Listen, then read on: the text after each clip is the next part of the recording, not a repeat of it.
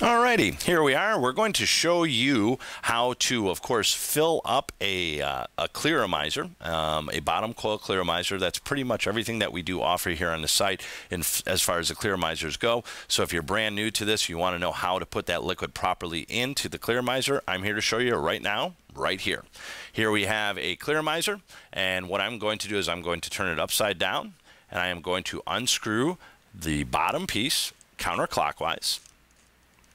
As I pull that out, that is going to reveal the heating element. This is your heating element, folks.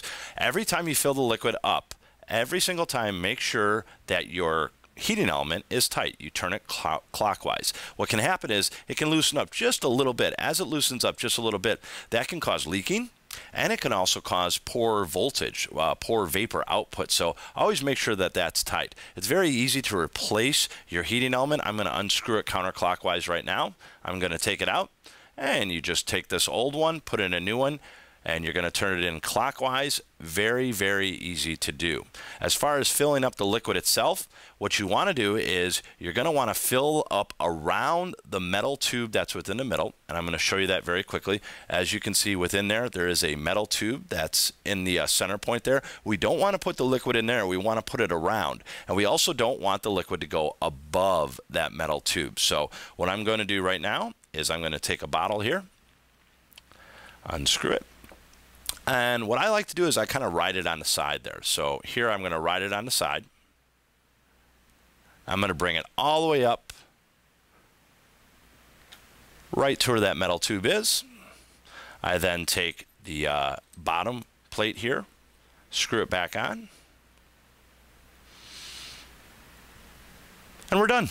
Now I turn it upside down, or right back up there. One final thing I do want to mention. If you have a brand new heating element, you want to prime this. A lot of people aren't aware of this, and they just put that liquid in there. It's a brand new heating element. They put it on the e-cig, and they start using it. That can cause some issues. What happens is you want to always think of your heating element kind of like a car engine, and think of this e-liquid as oil for your car. If you're running it without any oil there, you can damage your engine very, very quickly. It works the very same with these here. So priming is not difficult to do, and you only have to do it when it's a brand new heating element, when you put a brand new heating element in there. What I'm going to do is I'm going to show you how to do it. It's very easy to do. You put the liquid in there. Now I'm just going to do 2 inhales. Okay, I did 3. And all I'm doing is I am processing that liquid right on in there. The last step really to do is put it onto your battery there and do short little bursts, short little puffs as you depress the button.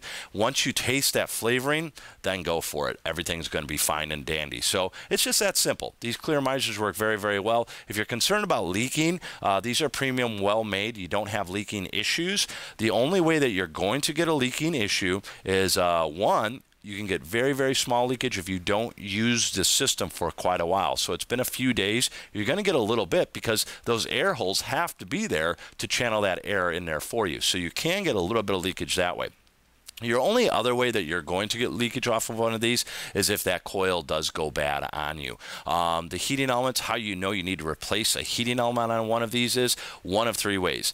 The wicking actually kind of burns out, it wears out, and that's going to cause a burnt, harsh taste in the back of your throat. You're going to need a new heating element, a new coil there. You find that in the replacement section. Second way is it just won't convert the vapor into liquid, and the liquid into vapor, and that's how you can get that leakage that we're talking about there too. So if you do have a little bit of a liquid that's coming up, then it's probably a good chance that that heating element has gone out. The third and last way is it just wears out. So if it was working so well for you, one of these Clearomizers, and if you're a real heavy user, it could be as less as 2 weeks. We do also see a lot of user error where they'll accidentally have it go off in their pocket, things of that nature, and the heating element prematurely exhausts itself because of that, so that can cause it. We do, of course, alternatively have some people who are very light users, and a heating element can last them several weeks, so that's kind of nice there too. The last thing to really mention about leaking with this, if you do notice that where you're getting a little bit of leakage, before you toss out that old heating element, what I just showed you a little bit before there, make sure that that heating element is tight clockwise. And that's the final thing that I do want to mention about these systems too. You want everything snug, but you don't want it real tight, like a Gorilla Grip. You can damage your system, so don't ever really tighten them too hard. You can damage the system and you can cause it not to work properly anymore. But right now, that just showed you very quickly how to fill up a Clearomizer.